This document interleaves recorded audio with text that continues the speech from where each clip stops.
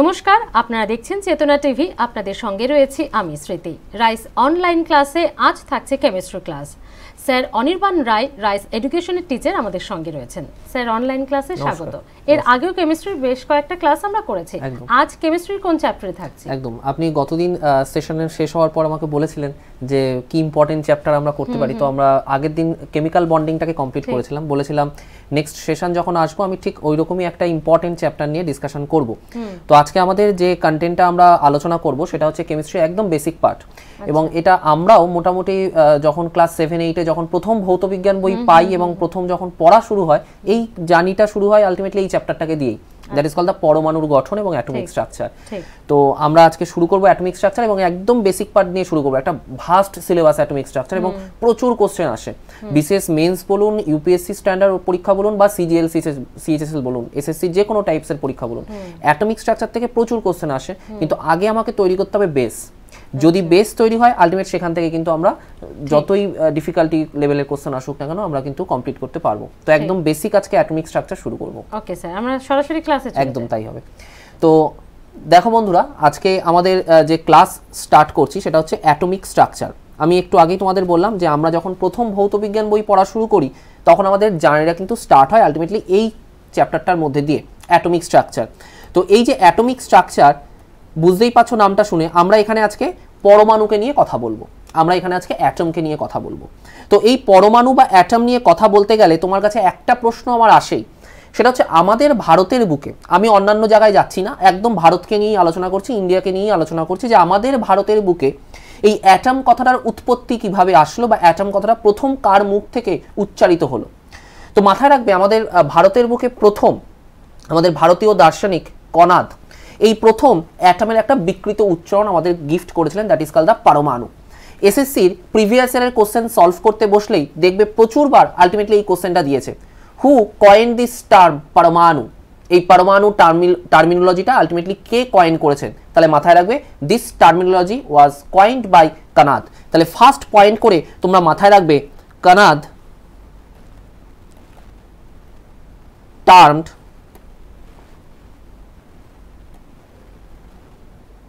পরমাণু। কানাদ টার্মড পরমাণু। প্রথম এই টার্মিনোলজি যার মুখ থেকে উচ্চারণ হলো সে হচ্ছে আলটিমেটলি কে? আমাদের এই কানাদ। আফটার দ্যাট তোমাদের জানতে হবে তাহলে অ্যাটম বলতে আমরা কি বুঝি। একদম বেসিক কথা, পরমাণু বলতে আমরা কি বুঝি আমরা প্রত্যেকেই মোটামুটি জানি। The smallest unit of an element is called the atom. এক কথা যদি আমরা বলি তাহলে বলতে পারি this is the smallest unit of an element। একটি এলিমেন্টের স্মলেস্ট ইউনিটটাকে আমরা বলবো হচ্ছে এক কথায় atom. Number 2, atom does not exist in free state। Atom কিন্তু ফ্রি স্টেটে এক্সিস্ট করতে পারে না। Always tax part in chemical reaction। always takes part in chemical reaction। তাহলে দুটো পয়েন্ট কি কি পেলাম? Number 1, it is the smallest unit of an element। Number 2 পেলাম atom does not exist in the free state, মুক্ত অবস্থায় থাকতে পারে না। অলওয়েজ কি করে? কেমিক্যাল রিঅ্যাকশনে আলটিমেটলি নিজেকে অংশগ্রহণ করায়। এবং number 3, atom is neutral। atom is neutral। তো প্রথমেই আমি এতগুলো কথা কেন লিখলাম? তার কারণ তোমাকে পরীক্ষায় একটা স্টেটমেন্ট ওরিয়েন্টেড কোশ্চেন গিফট করে। এসএসসি বলো, পিএসসি বলো, আলটিমেটলি একটা স্টেটমেন্ট ওরিয়েন্টেড কোশ্চেন তোমার কাছে থাকে। কিরকম? Which one of the following is true about atom. ভালো করে শোনো কোশ্চেনটা, which one of the following is true about atom. আমরা যদি কোশ্চেনটাকে নিয়ে সার্ভে করি, যদি কোশ্চেনটাকে নিয়ে কালচার করি, তাহলে একটা এখান থেকে লজিক আমরা দেখতে পাই। যখন কোশ্চেনটা এইভাবে আমাদের কাছে অ্যাপ্রোচ করে যে এর মধ্যে আলটিমেটলি কোন কথাটি সত্য, তখন দেখা গেছে এ বি সি তিনটেতেই যে অপশনগুলো দেওয়া থাকে সেগুলো প্রায় সবই সত্য হয়। ডি অপশনটা থাকে হচ্ছে অল অফ দিস। এখানে আলটিমেটলি এর কোনো ব্যতিক্রম কিন্তু ঘটেনি যখন কোশ্চেনটা দিয়েছিল। Which one of the following is true about atom, আমরা অপশন এতে পেয়েছি এই পয়েন্টটাকে, that is the smallest unit of an element. Option বিতে পেয়েছি আমরা এই পয়েন্টটাকে, যে atom does not exist in the free state and it always text part in chemical reaction. And number সিতে পেয়েছি আমরা এই পয়েন্টটাকে, that is atom is neutral, দিয়ে অপশন ডি দিয়েছিল অল অফ দিস। তাহলে কোনো ডাউট ছাড়াই আমরা অ্যান্সারটা কিন্তু করতে পারি অল অফ দিস, কারণ এটা হচ্ছে অ্যাটমের বৈশিষ্ট্য। তাহলে আমরা অ্যাটমিক স্ট্রাকচারের প্রথম যে কথাটা বললাম, যে এই অ্যাটম কথাটা আমরা প্রথম পেলাম কার হাত ধরে? কানাদের হাত ধরে। তিনি প্রথম একটা বিকৃত টার্মিনোলজি আমাদের কাছে দিয়েছিলেন, দ্যাট ইজ কল দ্য পরমাণু। আফটার দ্যাট সেই অ্যাটম নিয়ে জার্নি শুরু হয়, এবং সেই জার্নির তাগিদে আমরা অ্যাটমের এই তিনটে কথা পাই, যে অ্যাটম হচ্ছে নিউট্রাল, 2 নম্বর হচ্ছে it is the smallest unit of an element, এবং 3 নম্বর হচ্ছে atom does not exist in the free state, it always text part in chemical reaction. মুক্ত অবস্থায় থাকতে পারে না, সবসময় অন্য কারোর সঙ্গে বিক্রিয়া করে একটা যৌগ হিসাবে সে থাকতে পছন্দ করে। ক্লিয়ার? এবার আসি, এই অ্যাটম নিয়ে বিস্তারিত কথাবার্তা কে বললেন? অ্যাটম নিয়ে যে ভদ্রলোক বিস্তারিত কথাবার্তা বললেন তার নাম হচ্ছে জন ডাল্টন। এবং মনে করে দেখো, আমরা ছোটবেলায় এই ডাল্টনের পরমাণুবাদ স্বীকার্য পড়েছিলাম। তো তোমাকে পরীক্ষায় জিজ্ঞেস করে এই পরমাণুবাদ স্বীকার্যের জনককে, তাহলে অবশ্যই আমরা অ্যান্সারটা করতে পারি, that is the John Dalton, যে আলটিমেটলি আমাদের কাছে এই পস্টুলেটসগুলো দিয়েছিলেন, যে একটা অ্যাটমের কি কি বৈশিষ্ট্য থাকতে হতে পারে। তো তার কথা অনুসারে আমরা অ্যাটমের কি কি ডেফিনেশন পেয়েছিলাম। তিনি অ্যাটমকে বলছেন এটি হলো পরমাণুর সবথেকে ক্ষুদ্রতম কণা, নিরেট, অবিভাজ্য।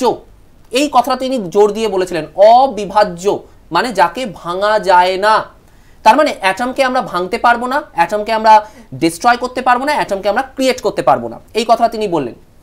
নাম্বার 2 তিনি বললেন একই মৌলের ক্ষেত্রে আমরা যে ভর বা আলটিমেটলি যে সমস্ত সাইজগুলো বা আকার আকৃতি দেখি সেগুলো সব সিমিলার হয়, সেম হয়, কিন্তু যদি ডিফারেন্ট মৌলের ক্ষেত্রে আমরা বিচার বিবেচনা করি তাহলে সেক্ষেত্রে পরমাণুগুলোর আকার আকৃতি এগুলো সমস্তই ডিফারেন্ট হয়। এবং সবথেকে গুরুত্বপূর্ণ যে কথাটা তিনি বললেন একদম লাস্টে, যে যখন তারা যুক্ত হয়, আমরা একটু আগেই তোমাদের বললাম যে অ্যাটম মুক্ত অবস্থায় থাকতে পারে না, সর্বদা কি হয়, আরেকজনের সাথে সে নিজেকে কম্বাইন করে কেমিক্যাল রিয়াকশনের মাধ্যমে। যখন সে আলটিমেটলি অপর একজনের সাথে যুক্ত হয়, সেই যুক্ত হওয়ার সময় তারা পূর্ণ সংখ্যা সরল অনুপাত মেনে তৈরি হয়। মনে করে দেখো, আমি যখন কেমিক্যাল বন্ডিং ক্লাস করেছিলাম পার্ট 1 সেশনে, আমি তোমাদের ভ্যালেন্সি শিখিয়েছিলাম কিভাবে ভ্যালেন্সির মাধ্যমে আমরা কেমিক্যাল কম্পাউন্ডগুলোকে তৈরি করতে পারি। তো সেখানে আমি বিভিন্ন উদাহরণ দিয়ে দেখিয়েছিলাম যে কিভাবে লাস্টে তাদের ক্রিসক্রস অ্যারেঞ্জমেন্ট হওয়ার পর ভ্যালেন্সিগুলো রেশিও অনুযায়ী কেটে গিয়ে তাদের সরল অনুপাতে এসেছিল। তো আলটিমেটলি ওই যে কনসেপ্টটা, ওই কনসেপ্টটা আসলে এসছে এই জন ডাল্টনের হাত ধরে। জন ডাল্টন বলে দিয়েছেন যখনই কোনো আলটিমেটলি কম্পাউন্ড ফর্ম হবে তখন তারা এই পূর্ণ সংখ্যা সরল অনুপাত ব্যাপারটা মাথায় রাখতে হবে, বা এইভাবেই ব্যাপারটা ঘটবে। যেমন ধরতে পারো 2:1, 1:1, 2:3 এরকম টাইপের। ওকে, তাহলে আমাকে যদি এখন পরীক্ষায় জিজ্ঞেস করে who is the father of atomic theory, who is the father of atomic theory, atomic theory ফাদারকে, তাহলে অবশ্যই আমরা অ্যান্সারটা করতে পারি, that is the John Dalton. Atomic theory পস্টুলেটস যিনি দিয়েছেন জন ডাল্টন, তাকেই আমরা বলবো that is the father of atomic theory. ওকে, এবার এই যে তিনি বললেন যে আমরা অ্যাটমকে নাকি ভাঙতে পারি না, অবিভাজ্য, এই কথাটা তিনি বলেছেন। অ্যাটমকে আমরা ভাঙতেও পারি না, অ্যাটমকে আমরা আলটিমেটলি তৈরিও করতে পারি না, এই কথাটা তিনি বলেছিলেন। এই কথাটা কি সত্যি? অবশ্যই না, তোমরাও জানো একদমই না। কারণ পরমাণুকে ভাঙলে পরমাণুর ভিতর থেকে আমরা অনেকগুলো ফান্ডামেন্টাল পার্টিকেলের সন্ধান পেয়েছি। কি কি ফান্ডামেন্টাল পার্টিকেলের সন্ধান আমরা পেয়েছি? আমরা যখন একটা অ্যাটমকে ভেঙেছি, সেই ভাঙার মাধ্যমে সেখান থেকে যে যে ফান্ডামেন্টাল পার্টিকেলগুলোকে আমরা পেয়েছি, সেই ফান্ডামেন্টাল পার্টিকেলগুলোর মধ্যে প্রথম হলো দ্যাট ইজ ইলেকট্রন, দ্বিতীয় হলো প্রোটন, এবং তৃতীয় হলো নিউট্রন। ইলেকট্রন, প্রোটন এবং নিউট্রন এই তিনটেকে আমরা বলবো হচ্ছে the fundamental particle of atom, অ্যাটমের মুখ্য কণা। এবার আমি তোমাকে এই ইলেকট্রন, প্রোটন এবং নিউট্রন নিয়ে বেশ অনেকগুলো তোমার সাথে ইনফরমেশন শেয়ার করব, যেগুলো আলটিমেটলি আমাদের পরীক্ষায় কিন্তু আসে। যেমন ফার্স্ট ওয়ান আমি তোমার সাথে শেয়ার করব ইলেকট্রনকে নিয়ে। দেখো ইলেকট্রন, এখান থেকে পরীক্ষায় আমাকে কি কি কোশ্চেন ফেস করতে হয়। দেখো নাম্বার 1 তোমাকে ফেস করতে হবে হু ডিসকভার্ড ইলেকট্রন, ইলেকট্রনকে কে ডিসকভার করেছেন। তাহলে নামটা মনে রাখবে, J Thomson discovered electron. J Thomson discovered electron. এবার দেখো আমরা দেখছি যে কম্পিটিশন যে হারে বাড়ছে তাতে কিন্তু এত সোজা কোশ্চেন এখন পরীক্ষার হলে আর তোমার কাছে আসবে না, কম্পিটিশন যে চূড়ান্ত লেভেল জায়গায় পৌঁছচ্ছে। সেই জন্য একটু মডারেশন বা একটু ইন্টেলেকচুয়াল মাইন্ডে কিন্তু কোশ্চেনটা তোমাদের কাছে অ্যাপ্রোচ করায়। দেখো কনসেপ্ট এক, কন্টেন্ট এক, শুধু কোশ্চেনের মধ্যে কিছু হয়তো ভাষাগত পরিবর্তন আনে, আর যার জন্য কিন্তু আমরা পাজেলড হয়ে যাই, জানা কোশ্চেন ছেড়ে দিয়ে চলে আসি। সেই জন্য খুব সতর্কভাবে যখন একটা জিনিস পড়ছি তার ডিটেলস হিস্ট্রিটা কিন্তু আমাদের কাছে একটু জেনে রাখা দরকার। কিরকম হিস্ট্রি? দেখো আমরা এতদিন যাবত মাথায় রাখতাম যে ইলেকট্রনকে আবিষ্কার করেছে জে থমসন, এইটুকু জানলেই মোটামুটি আমাদের কাজ হয়ে যেত। কিন্তু পরীক্ষক এখন এত চতুর হয়ে গেছে, তারা কোশ্চেনের মধ্যে এখন এইভাবে তোমাদের কাছে দিচ্ছে যে J Thomson discovered electron by which experiment. নাও তুমি জানো যে আলটিমেটলি জে থমসন ইলেকট্রনকে ডিসকভার করেছেন, কিন্তু পরীক্ষক জানে যে স্টুডেন্টদের কোন অঞ্চলে পা পড়ে না, কোন অঞ্চলটা তারা পড়ে না, যে অঞ্চলটা পড়ে না, যে অঞ্চলটায় পা পড়ে না, ঠিক ওই অঞ্চলটাকেই পরীক্ষক কোশ্চেনটা করে। আমরা তো শুধু এই ইনফরমেশনটা পড়েই পরীক্ষার হলে চলে গেছি যে জে থমসন ইলেকট্রনকে ডিসকভার করেছে, কিন্তু তোমাকে মাথায় রাখতে হবে কোন এক্সপেরিমেন্টের মাধ্যমে। তিনি যে এক্সপেরিমেন্টের মাধ্যমে ইলেকট্রনকে ডিসকভার করেছিলেন, এক্সপেরিমেন্টের নাম আমরা মাথায় রাখবো, that is a cathode ray experiment. তাহলে এক্সপেরিমেন্টের নাম কি বলছি? Cathode ray experiment. এই ক্যাথোড রে এক্সপেরিমেন্টের মাধ্যমে আলটিমেটলি জে থমসন এই ইলেকট্রনকে ডিসকভার করেছেন। এবার একটা জিনিস আরেকবার তোমাকে বলি, এটাও তুমি মাথায় একদম সেট করে নাও। কোশ্চেনটা পাওয়ার পর ভালো করে দেখবে কোশ্চেনটায় কি ল্যাঙ্গুয়েজে তোমার কাছে কোশ্চেনটা এসছে। যদি পরীক্ষায় কোশ্চেনটা এইভাবে দেয় যে J Thomson discovered electron by which experiment, কোন এক্সপেরিমেন্টের মাধ্যমে, তাহলে ওই এক্সপেরিমেন্টের তলায় আন্ডারলাইন করে তুমি ক্যাথোড রে এক্সপেরিমেন্টটাকে অ্যান্সার করে দিয়ে আসবে।